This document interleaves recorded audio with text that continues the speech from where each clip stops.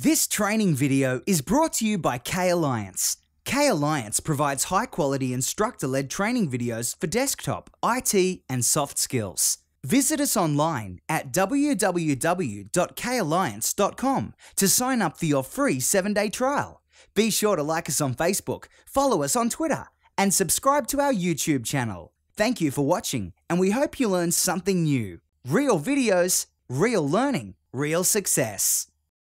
In this demo now, I want to talk a little bit about service principal names and how, when you're configuring authentication in Kerberos, how you can get the delegated administration set up, or the delegated authentication, I should say. So let's go ahead here and take a look. We're currently on one of our server systems, and I actually want to jump into our Start menu. And because this is Windows Server 2012, it's a Metro interface. What I'm really looking for is just my admin tools for Active Directory, users, and computers.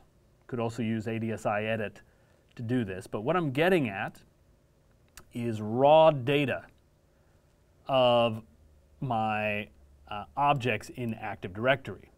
So we can see our domain here, contoso.com. And under computers, I can see a number of different computers in here, including my SharePoint server and the backend database. These are a couple of computers that have accounts in the domain environment.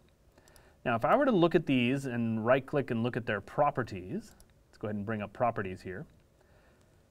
The properties of a computer account have a delegation tab. And this is where we can specify, are we going to trust this computer for delegation to other services, designated services. Now, the default is do not trust this computer for delegation. But we can say trust this computer for delegation to any service, which would really be less secure than trusting this computer for delegation to specified services only. And then the specified services are made up of a service type, a particular computer on there, a port number, and a service name. So if I were to click Add, then I can see the available services, select one or more computer names, so I can click here, and I would specify, let's say, DB1, and we'll go ahead and let me type the whole name. And we'll do check name, so I can see the computer name there. I'll click OK. And now it's showing me on that computer, these are all the services that are available.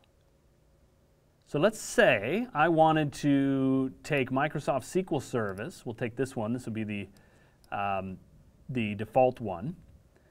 And I'll go ahead and select that service. And notice that it fills in a lot of the information in here. So the service type is MS SQL Service from this particular computer on port 1433. So what we're basically saying right now is we've set up in the Active Directory that as long as my SharePoint server, in this case NYC-SP1, is trying to delegate credentials down to this service on this computer, we will trust it, and it's allowed. But if that SP1 tries to delegate down to a different computer, or even this computer on a different port and different service, it will not allow it. So I click OK, and I've basically just set up a trust such that SP1 can delegate down to DB1. And that's how we create these service principal names that allow us to get in there and trust computers for delegation. And Kerberos needs that. It needs the ability to trust for delegation in order to perform certain operations. So if you choose to use Kerberos authentication, these are some of the steps you're going to have to take, where you'll want to do that, where you're trusting, every one of your web front-end servers is trusted by all of your back-end database systems. But also, don't forget to include in there, then, the application servers. They need to be trusted as well. So that, in an example, a user connects to a web app, the web app is on SP1, but then the web app tries to hand off and delegate the user credential back to the application server in order to do something that is secured. And so we have to trust for delegation for that to work. If you use NTLM authentication, you don't need to do any of this, but it's also a less secure, ultimately less secure environment, even though it's easier to set up. We hope you enjoyed this preview video. Please click on the like button below if you did, and subscribe to our YouTube channel. Be sure to visit us at www.kalliance.com to sign up for your free 7-day trial today. You could learn a lot in a week.